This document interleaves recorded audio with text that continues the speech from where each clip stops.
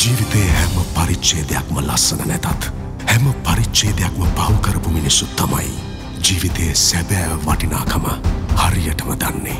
මම ජීවිතයත් උගන්වමින් බයෝලොජි රහ කරන ගුරුවරෙක්. අභිමන්තනෝ ගුරු උතුමන්.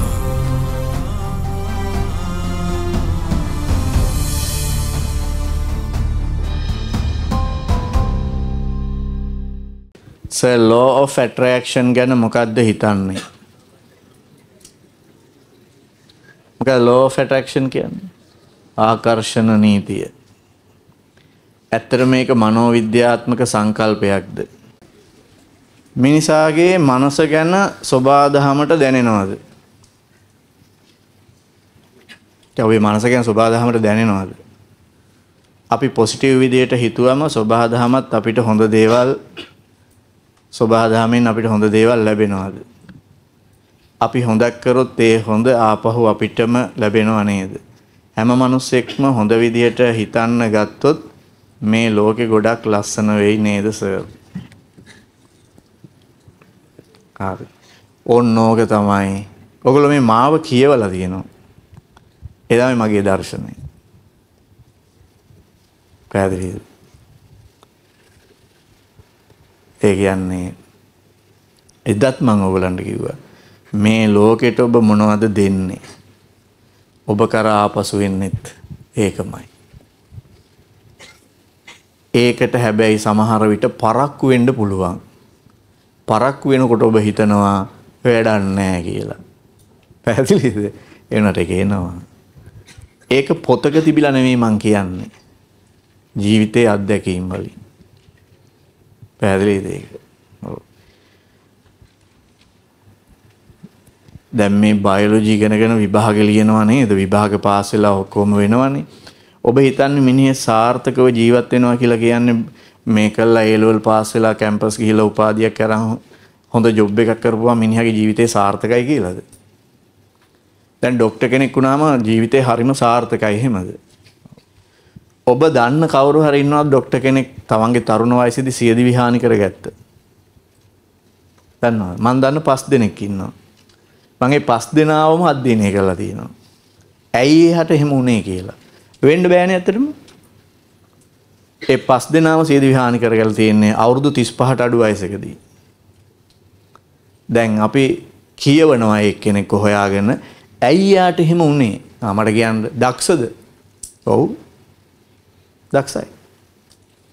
සමහර අය ගත්තොත් ශිෂ්‍යත්වයේ ඉහළින්ම pass, O level ඉහළින්ම pass, A level ඉහළින්ම pass නැත්නම් මෙඩිසින් යන්න බෑනේ. දන්නවා සාමාන්‍ය ප්‍රතිශතය කොච්චරද කියලා මෙඩිසින් යන? ඉස්කෝලේ එකේ පන්තියට ළමයි කීයක්ද? 100ක් ඇතුල් වෙනකොට මෙඩිසින් යන්නේ ගාන කීයද? 1යි. 100ට 1යි. ඒතරේ 100ට 1 මෙඩිසින් ගිහිල්ලා ඇවිල්ලා ඒ විභාගات පාස් වෙලා වෛද්‍ය වෘත්තියටත් ඇවිල්ලා ඇයි අවුරුදු 35ට කලින් සියදිවි හානි කරගත්තේ? හොයන්න ඕනේ නැද්ද ඒක? කේස් ස්ටඩි කියන්නේ ඒවට තමයි. ඒක ස්ටඩි කරන්න ඇයි යාට මොකද වුනේ කියලා. මොකක්ද යාගේ ජීවිතේ අඩුව? කල්පනා කරලා බලන්න. යාගේ ජීවිතේ සාර්ථකයිද? සාර්ථකයි නම් සියදිවි හානි කරගන්නවයි.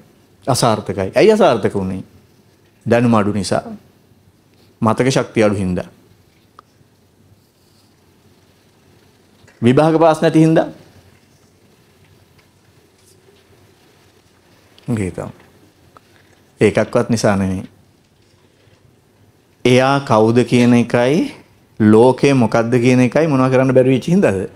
අවබෝධ කරගන්න පුළුවන් වෙලා නැහැ එයාට කොච්චර ඉගෙන ගත්තත්. බොහෝ විට ඔය දරුණු ලෙස බහැලා ඉගෙන ගන්න ගියාම මොකක් වෙනවද අපිට? ඒක වෙනවා. ඇයි අපි අනිත් ඔක්කොම මතක කරලා දානවා. ඊට පස්සේ අන්තිමට මොකද වෙන්නේ කියන්නේ? ඔව් මේ දැන් මෙහෙම බලන්න පොඩි උදාහරණයක්. ඔය පාරෙම හැදිලා පාරෙම ඉපදිලා පාරෙම ජීවත් වෙන්න බල්ලෝ ඉන්නව නේද? උන් වාහන වලට යට වෙන්නේ නැහැ නේ. යට වෙන්නේ නැහැ වාහන වලට. ගෙදරක හදන බල්ලෙක් හදිසිය කූඩුවෙන් පැනලා පාරට ආවොත් එහෙට දිව්වා මෙහෙට දිව්වා එහෙට පැනන මෙහෙට පැනන චරස් ඉවරයි. ඕගලන්ට පේනව නේද ඌ යන විදිහ අනුව එහෙ මෙහෙ දුවන විදිහ අනුව පේනව නේද මූ මේ පාර ජීවත් වෙන එකෙක් නෙමෙයි කියලා. ඒක තමයි. උට ඒක පුරුදු නැහැ. උටක් ගාලා යට වෙනවා. පැහැදිලිද ඒක? එහෙනම් ඔයගොල්ලෝ තව හොයාගන්න ඕනි දේවල් ටිකකුත් තියෙනවා ජීවිතේ විභාගයි ඒවට අමතරව. කොහොමද මේ ලෝකෙට මුහුණ දෙන්නේ? මම කවුද? ලෝකේ මොකක්ද? මායි ලෝකයේ අතර තියෙන ගනුදෙනුව මොකක්ද? එහෙම ලොකු කියවීමක් ඕගලන්ට නැහැ. ඒකයි වැඩි. ඔබ අවබෝධ කරන්නේ නැහැ ඒක. පැහැදිලි. අන්නේ අවබෝධය කාට හරි ලැබුණොත් මුළු ජීවිත කාලෙම සතුටින් ජීවත් වෙන්න පුළුවන්. කිසිම වෙලාවක දුකක් එන්නේ නැහැ. දුකට හේතුව දුක නැති කිරීම, දුක නැති කිරීමේ මාර්ගය. පැහැදිලිද? ඕක තමයි කිව්වේ. දුක නැත්තම් ඊතර මොකද්ද තියෙන්නේ? සතුට. ඉතින් ඔබ බලන්න ඇයි දුක ඇති වෙන්නේ කියලා. සියදිවි නසාගන්නේ මොකක් නිසාද? ලොකු මොකක් හරි දුකක් නිසානේ. පැහැදිලිද ඒක? ඒ දුකම පවතින සමහර අය ඉන්නවා. ඇයි සියදිවි හානි කරගෙන නැහැ. ඇයි එයා ඒ දුක අවබෝධ කරගන්නවා. මේක තමයි ස්වභාවය. මේක හැටි. මේක ලෝකේ ස්වභාවය. මට විතරක් බලපාන එකක් නෙමෙයි. ඒක අවබෝධ කරගන්න බැරි වෙච්ච එක්කෙනා මොකද වෙන්නේ? සියදිවි නසා ගන්නවා. පැහැදිලිද? ඒ නිසා මම නම් කියන්නේ මේ තරුණ ළමයින්ට මොකක් කරන්න ඕනේද? සයිකොලොජිකල් ට්‍රේනින් එකක් වෙනම දෙන්න ඕනේ. හරි. වෙනම පාඨමාලාවක් තියෙන්න ඕනේ ඉස්කෝලේ. පැහැදිලිද ඒක? මෙන්න මේ ටික පිළිබඳ දාර්ශනික දේවල් ටික කියලා දෙන්න. එහෙම කියලා දුන්නොත් ළමයි මොකක් වෙනවද කියන්නේ? ඔව්. ඔය ඒ වගේ තත්යකට පස්සේ කාලෙකපත් වෙන්නේ නැහැ. ඒ වගේම අනිත් එක තමයි සතුටින් ජීවත් වෙනවා. පැහැදිලිද? සතුටින් ජීවත් වෙනවා කියන්නේ ඉන්ටර්නල් හැපිනස් කියන එක. කියන්නේ අපි ඇතුලේ තියෙන සතුට. එළියේ තියෙන දේවල් හෝ සිදුවීම් මත නෙමෙයි ඒක රඳාපවතින්නේ. හරි. එනිසා මේ ඉන්ටර්නල් හැපිනස් කියන එක හොයාගන්නේ කොහොමද? සමහර අය හිතනවා අපි ඒකට වනගත වෙන්න ඕනේ කියලා. කොණ්ඩේ බවලා උඩට ගැට ගහන්න ඕනේ කියලා. එහෙම නැත්නම් කොණ්ඩේ තට්ටේ ගහන්න ඕනේ කියලා. එහෙම නැත්නම් මේ අඳුන් හරියන්නේ නැහැ වෙන જાතියක අඳුන් අඳින්න ඕනේ කියලා. පැහැදිලි. ඒ මුකුත් ඕනේ නැහැ. ඒක අවබෝධ කරගන්න. පාට අවබෝධ කරගන්න බෑ අත්දැකීනුත් ඕනේ.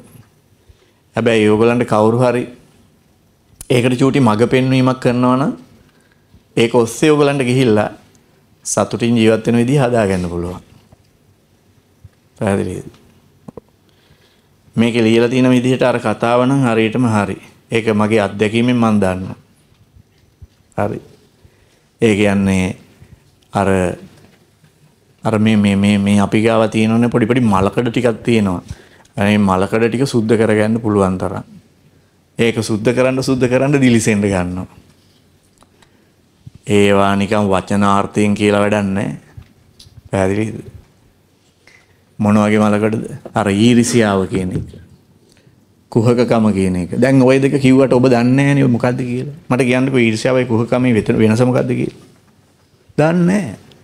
අපි ගාව ඕනි තරම් තියෙනවා දන්නේ නැහැ. සමහර අය කියනවා මම ඉතින් මේ ඊර්ෂියාවට කියනවා නෙමෙයි. ඒ වචන ටිකේම තියෙන ඊර්ෂියාව. ඌ දන්නේ නැහැ ඌට ඇති වෙන හැඟීම මොකක් බවද? ඊර්ෂියාව බව. ඒ හඬේ ඒ ස්වරය ඇතුළේම මොකක් තියෙනවද? ඒක තියෙනවනේ. අපිට ගොඩාක් වෙලා තින්නේ මට මේ දැනෙන්නේ ඊර්ෂියාවද කියලා මම මොකද වෙන්නේ? දන්නේ නැහැ. ඒකයි. ඔබගේ සිතුවිලි සහ ඔබගේ අභ්‍යන්තර ඔබගේ මනස මොනවා කරන්නේ නැද්ද? විශ්ලේෂණය කරන්නේ නැහැ. ඒකයි හේතුව. ඔබ හොයන්න ඔබට ඊර්ෂ්‍යාව ඇති වෙනවද කියලා. අනිවාර්යෙන් ඇති වෙනවා. ඔබ දන්නේ කොතැනද මොකටද ඇති වෙන්නේ කියලා. ඒකින්ද ඒ නිසා ඔබේ සතුට මේ ඊර්ෂ්‍යාව ඇති වුණොත් මොකක් නැතුව යනවද? සතුට නැතුව යනවා. අනිවාර්යයි. මේක නැති කරපු ගාව තමයි මොන වෙනවද? නැති කරන්න නැත්තටම නැති කරන්න බෑ. ඒ කියන්නේ 100% නම් නැති කරන්න බෑ කොහොමවත්. පැහැදිලිද ඒක? අඩු කර හැකි.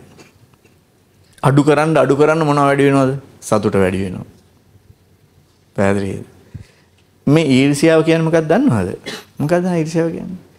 තමන්ට නැති දෙයක්, තමන්ට නැති සතුටක් අනිත් අයට තියනවා දැක්කහම ඇතිවෙන නොසන්සුන් බව. ඒක තරහක්වත් මුකුත් නෙමෙයි. අපි නොසන්සුන් දැන් හරි මොකද්ද වගේ මොකද්ද වගේ එක තමයි ඊර්ෂියාව. පැහැදිලිද ඒක? ඒක තමයි ඊර්ෂියාව.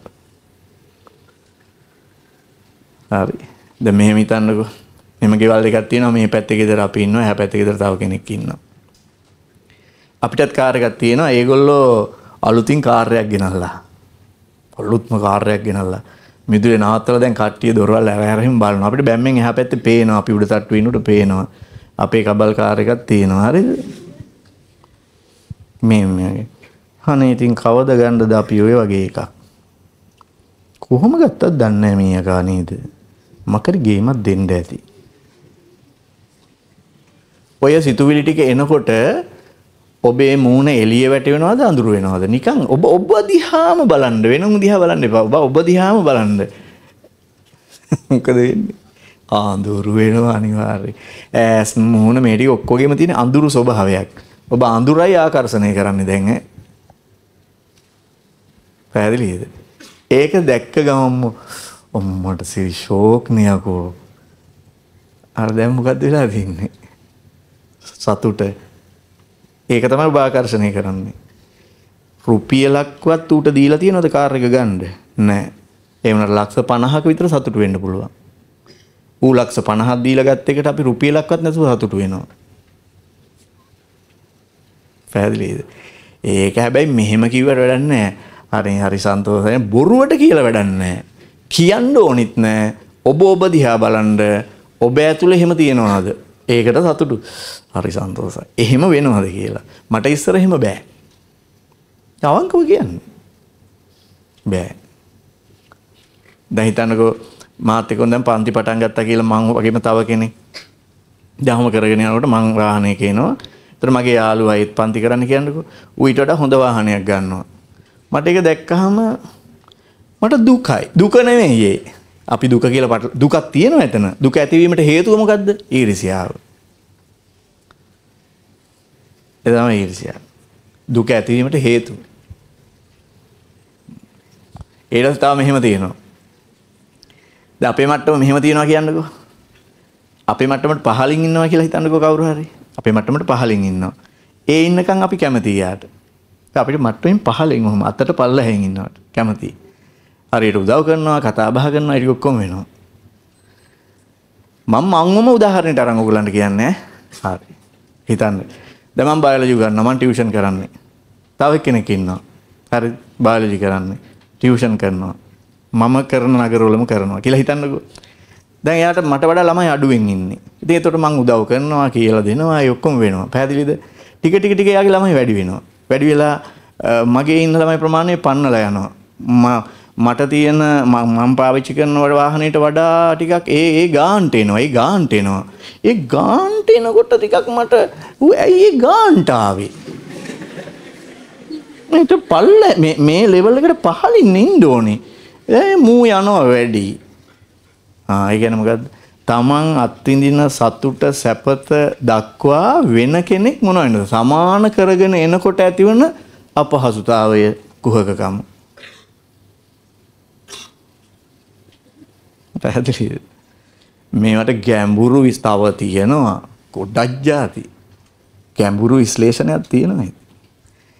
වැඩේ තියෙනක අවබෝධ වෙන්නේ අපිට. අපි ඒ අවබෝධය නැතිකම නිසා ඒකේ ඇලි ගැලි තැවි දුක් වෙවි විඳවනවා. විඳින්න දුන් ජීවිතය අරන් ඔබ විඳවන්නේ ඇයි? කියලා සින්දුවකක් තිබුණා. විඳවන්නේ ඇයි මේ සසර පුරා? මේ ජීවිතේ දීලා තියෙන්නේ මොකටද? විඳින්න. ඔබ මොකද කරන්නේ? මේ වගේ හේතු නිසා මුළු ජීවිතේම මොනා කරනවද? විඳවනවා. පැහැදිලිද? කවුරු හරි සියදිවි හානි කර ගන්නවා නම් ඒ බහුතරයක් සියදිවි හානි කර ගන්න අය ගාව තියෙනවා වෛරයක්. මේ ඊටු ටික මේකේ අනිත් කෑල්ල. එක්ක වෙන කෙනෙකුට රිද්දන්නම් කියන එක එක්ක මට කෙලවන්නම් කියන එක. මම මටම කෙලව ගන්නවා. ඒ වෛරය. වෛරයක් නැත්තම් සියදිවි හානි කර ගන්නෑ. දැන් මම මට ආදරේ නම් මම සියදිවි හානි කර ගන්නවද? සමහර අය සියදිවි හානි කරගන්නේ දෙන්න උඹට. බල තේරෙයි එතකොට. දැන් මොකක්ද තියෙන්නේ එතන? ආදරය, දයාව. ඒවා තියෙන්නේ නෑ. බට හොඳ වැඩක් කරලා පෙන්නන්නකෝ. ඔගෙන් තියෙන මොකද්ද මේ? පලි ගැනීමනේ. බලන්න මිනිහෙක් වෙන කෙනෙකුගෙන් පලි ගන්න මොකක් කරනවද? මොකද කරන්න කියන්නේ? තමන්ගේ ජීවිතේ නැති කරගන්නවා. පලි ගැනීම කොච්චර භයානකද කියන්නේ? වෛරය. ඉතින් ඔක එක තැනකින් අතර වෙන්නේ නැහැ, දිගට යන්න පුළුවන්. හිට්ලර්ගේ කාලේ නාසි වදකඳවුරු දැකලා තියෙනවද? හොයලා බලන්න හිට්ලර්ගේ නාසි වදකඳවුරු වල විස්තර තියෙනවා YouTube එකේ. පස්සේ කාලෙක හොයලා බලන්න හරිද? ගිහිල්ලා බලන්න පුළුවන් තව හොඳයි. ගිහිල්ලා බැලුවාම නම් පපුවට ඊතලයක් විද්දා වගේ දැනෙනවා. ඇයි දන්නවද? ඇතුළට යන්න බෑ, මේ වගේ තියෙනවා හෝල් ලොකු ඒවා. අර වීදුරු වලින් බැලිය හැකි. බලපුවාම සමහර ඒවා තියෙන ළමයි මේ වගේ මේ ඔය ලෝවා මහ පාය වගේ සෙරෙප්පු. එකක සෙරෙප්පු තනි කර. එකක ඇස් කණ්ණාඩි.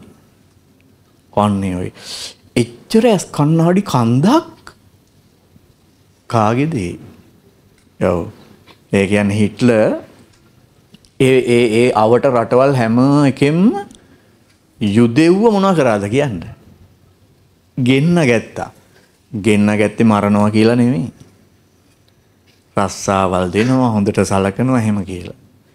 ඒකලා ඒගොල්ලෝ ඉන්ටර්විව් කළා, වැඩ ගන්න පුළුවන් අය වෙන් කරලා, වයසක සහ කාන්තාව සහ ළමයි වෙනම වෙන් කළා. ඒගොල්ලෝ අරගෙන ගිහිල්ලා කියනවා ඕගොල්ලන්ගේ මේ ඇඳුම් හොඳ නෑ, හරිද? ඒවා ඔක්කොම අයින් කරන්න, කණ්ණාඩි අයින් කරන්න, හරිද? අපි වගේ ජීවන තත්ත්වය උසස් කරනවා කියලා. මේ හොට් වතුරෙන් නාන්න කියලා තමයි ඒ කාමරයක් අස්සට අරන් යන්නේ. ඒක ගෑස් ආදාහනාගාරයක්. ඒකට දානවා 10000ක් විතර එක සැරේ. දොර වහලා ගෑස් එක දාපුවම පිච්චිලා මැරෙනවා. 1 මිලියන් මරලා තියෙනවා එහෙම. පන පිටින් පුච්චලා. ඇයි හිට්ලර්ට මෙහෙම හිතුනේ? පුංචි කාලේ මිනිහා ගිහින් ඉන්ටර්විව් එකකට යනවා. පොඩි උසස් අධ්‍යාපන ආයතනයක. ඒ ඉන්ටර්විව් එකට ගියාම මිනිහා ඉන්ටර්විව් එකෙන් කැපෙනවා. හරි. ඒ ඉන්ටර්විව් එකෙන් කැපෙන්නේ එයාට වඩා ඉස්සරහට ගිය අය කවුද ඔක්කොම තේරිච්ච අය? යුදෙව්වෝ. මෙයා ජර්මන්. හරි. අන්න ඉතින් තමයි යාට මොකක් ඇති වෙන්නේද? ඒ තරහ සහ ඊර්ෂ්‍යාව සහ වෛරය ඇති වෙන්නේ. ඒක කොච්චර ඛේදවාචකින්ද කෙලවර වෙන්නේ. දන්නවද හිට්ලර් හාල් මැස්සේ කුම්බලකට කෑල්ලක්වත් කන්නේ නැහැ කියලා? fully 100% vegetarian. සත්තුන්ට හරිම ආදරෙයි. හැබැයි මිලියන ගාණක් මිනිස්සු එහෙම මැරුවා.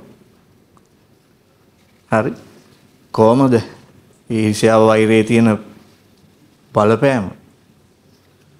හරි. චර ගානක් මැරුවා. දෙයා හිතුවා මට තැනක් නැති වුණේ යුදෙව්ව නිසා කියලා. ඊට පස්සේ එයා මේ සපත්තු පොලිෂ් කරන සපත්තු මහන ජොබ් එකක් කළා. පොඩි කාලේ මේ කියන්නේ. ඒතර එයා ගාවට එන ලොකු සපත්තු දාගෙන එන හොඳ ව්‍යාපාරිකයෝ ඔක්කොම බැලුවහම කවුද? යුදෙව්වෝ. එහෙම තමයි ටික ටික ඒ තරහ සහ ඊර්ෂ්‍යාව ඇති වුණේ. බාණ්ඩ ලෝකෙට කොච්චර හානියක් කළාද කියලා. ඒ යුදෙව්වෝ ඔක්කොම මොකද කරේ කියන්නේ? ජර්මනියෙන් අවට රටවල් වලින් පැනලා ඈතට ගියා. ඊට පස්සේ මොකද කරේ? යුදෙව්වෝ ටික ආය දෙවෙනි ලෝක යුද්ධයෙන් පස්සේ හරි එංගලන්තයට කියලා පොඩි රටක් ඉල්ල ගත්තා අපිට පොඩි කොටසක් දෙන්න කියලා. ඒ තමයි ඊශ්‍රායලය. දැන් ඊශ්‍රායලයට ඔක්කොම යුදෙව්වෝ ටික මොකද උනේ ලෝකෙන් පුරාම එකතු කරගත්තා. ඒතකොට රටක් බිහි කළා. හීබ්‍රු භාෂාව කියලා එකක් තිබුණා. ඒක මල භාෂාවක්. ඒ කියන්නේ හෝඩියක් නැහැ මොකුත් නැහැ අයින් වෙලා ගියා. ආයෙ හෝඩි හොයාගෙන අයින් වෙච්ච භාෂාවක් බවට පත් කළා හපව. හරි. ඊට දැන් මොකද වෙලා තියෙන්නේ? දැන් පලස්තීනෙත් එක්ක යුද්ධයක් නේ. ඔය පලස්තීනයේ ඉන්න අය හරිද? දැන් පලස්තීනෙට ගහන කුඩු පට්ටම් වෙන්නනේ. අවුරුදු 12ට අඩු ළමයි 14000ක් මැරිලා තියෙනවා දැන් මේ වෙද්දි.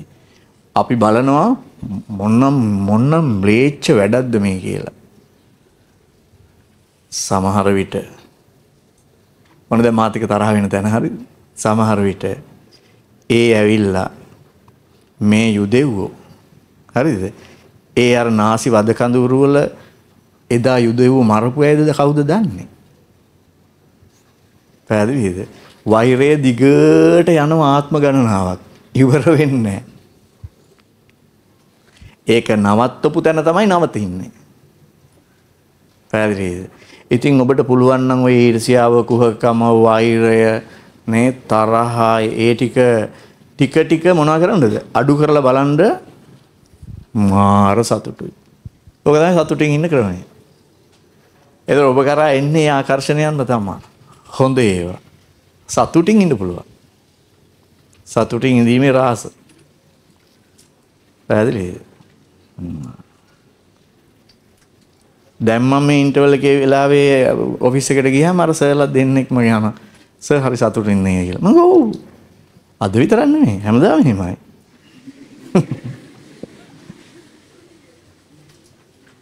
හරි. දැන් මේ කවුරු හරි ඇවිල්ලා මට මෙතන රේලා බාහින්න කියනකො පෑ භාගයක් විතර තිත්ත කුණුහරුපෙන්.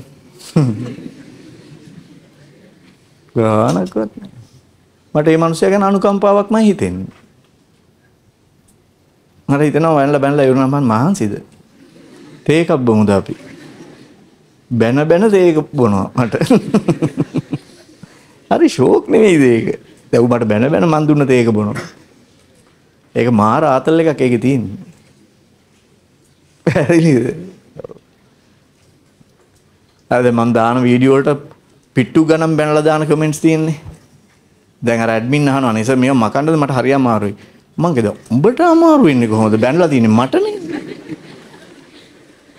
එකක් මකන්න එපා. හැබැයි කුණුහරුප තියනවා නම් මකන්න. කුණුහරුප සදාචාරාත්මක නැති ඒවා එහෙම නැතු ඕනිතර ඒ කියන්නේ මොකද ඒක එහෙම තියෙනකොට හරි නෑ ඒ කියන්නේ ඒතකොට අපි අර කියන්නේ එතන කියන්නේ හරි නෑනේ ඉතින් බලනකොට ළමයිනුත් බලනවා අර එහෙම හරි නෑනේ ඒ අර මොනවා කියලා බැනලා තිබුණත් තෝ බූරුවෙක් මූසලෙක් කාලකන්ණියෙක් මල පෙරේතෙක් තෝ හැඳි ගෑවෙන්න ඕනි හරිද තොට හෙන ගහන්න ඕනි අර දැන් ඔය සමහර සර්ලා ඒවා බලලා කියනවා කොහොමද සර් හිත හදාගන්නේ මම කියනවා හිතේ ආය හදන්න දෙයක් තියෙනවා මම කියන්නේ ඌගේ ස්ට්‍රෙස් එක පිට කරලා තියෙන හැටි බලන්න සර් ඌ සැනසීමෙන් ඇති දැන් ඇයි ඕක තිබුණා නම් මිරිකිලා හිතේ පුපුරා ඉන්න එපා රිලීස් කරා සතුටින් ඉන්නවා ඌට සතුටින් ඉන්න මාධ්‍යයක් හදලා තියෙනවා ඌට ඒක කොටලා දුන්නා මං අර ඌට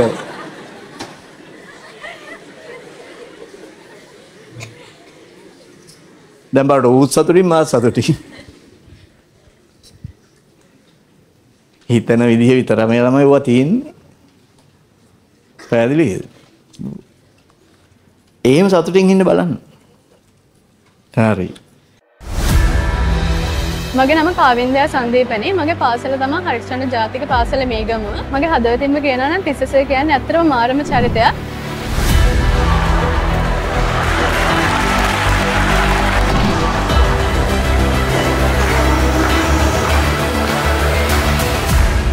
තිස්ස සර් ගැන කිව්වොත් මෙච්චර කාලයකට මට හම්බෙලා තියෙන නිහතමානීම ගුරුවරයා තිස්ස සර් කිව්වොත් මම නිවැරදි. සිලබස් එක විතරක් උගන්වන ගුරුවරු අතරේ තිස්ස සර් අපිට ඉගැන්වුවේ ජීවිතේ. මම හිතන්නේ මට මෙඩිකල් කෝලේජ් යන්න හීනයක් හැදුනේ තිස්ස සර්ගේ ක්ලාස් ආවට පස්සේ. ඒ තරම් දැනෙන්න සර් ඉගැන්වුවේ. මෙච්චර සංකීර්ණ විෂයක් ළමයින් හිතට කාවෙන්න තරමට උගන්වන්න මම හිතන්නේ තිස්ස සර්ට වඩා කාටවත් හම්බෙන්නේ නැහැ.